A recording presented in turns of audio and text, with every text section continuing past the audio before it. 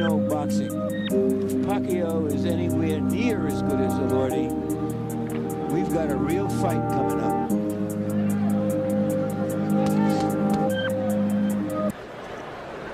Get back in your corner.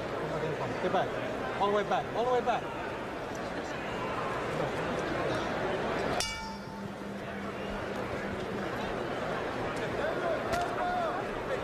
So it's the southpaw Pacquiao against the conventional fighter Ledwaba. And Pacquiao. Say Pacquiao. Pacquiao should fight here. He shouldn't try to get into a boxing match with this master boxer from South Africa. You got to fight this. Don't allow him to get into his boxing groove. Then you are in shape trying to box a boxer in bad shape. And Pacquiao landing some hard shots. That's what you got to do. Throw it all out. Manny Pacquiao has landed the harder shots in round one, and now he dominates the last minute of the round with a full-scale attack against Ledwaba. Freddie Roach said to me yesterday, hey, look, we have great respect for Ledwaba, and we know he's a great boxer, but he won't be able to handle Manny's firepower. Well, So we watched Ledwaba get off to a great start down in South Africa. Here he gets off to an uncertain start against Pacquiao's hard punches in round one, and here comes the Filipino fighter again. Boom! Ledwaba is going to have to do something to slow down his charge. If you want to fight, the fight is yours, but it's not going to develop like that. You talk about getting old in a hurry. Lesionolo Ledwaba looks like an old 29 in there against 24-year-old Manny Pacquiao right now. Hey, how you feel? You okay? I didn't see the punch. It looked like a... I think it started in the first couple of punches thrown in the first round. Absolutely. I think this guy just hit so hard that Ledwaba is totally on the defensive. Ledwaba came in as a potential star. Right now, it looks like Pacquiao may go out as the star. He took this fight on only 2 weeks' notice, only came here to America 10 days ago, and he is banging Ledwaba right now. You got to fight. If you want to be a star, you got to fight. That's a rude awakening for a good master boxer like Ledwaba.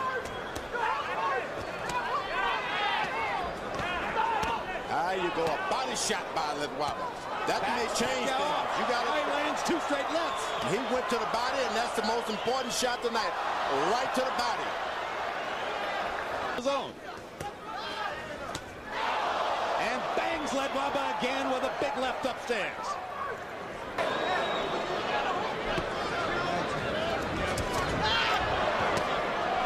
What a fight. They're trading vicious body shots at short range. Land the left hook. Pacquiao to the body with an explosive shot. And another. And a big right hand upstairs. And now he's got Ledwaba back on the defensive and bleeding badly. He's got to stay on it. He cannot give him a break. Ledwaba does not want to fight. You don't have it as reserves.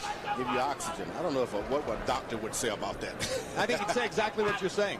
I think you're through the first 3. Okay, Jim, 30-26, 3 rounds to nothing. Manny Pacquiao. Jim, in the second round, of course, you got to give him a 10-8 round, an extra point for the knockout. That was incredible. It appeared as though Joe Cortez was going to stop. Interesting enough. Another thing, Cassius Green is probably using adrenaline chloride 1 to 1,000 in the nose and ice on the outside. When he holds his ground and throw that straight right hand of his, he shouldn't bend over at all. You just got to stand in position, in the pocket, the job of it. Yeah, but so far, Pacquiao has landed more power shots than Ledwaba has been able to throw punches. So it's a CompuBox wipeout. There's a big left hand for Ledwaba. But here comes Pacquiao again. Ledwaba stands his ground and just throw the right hand. The guy's right there in front of him. That is There you go. But you want about 4 or 5 of those. And can't reach out for it as Ledwaba's doing. You got to let him just fall into it. Now Ledwaba seizes the initiative. Starts firing his jab.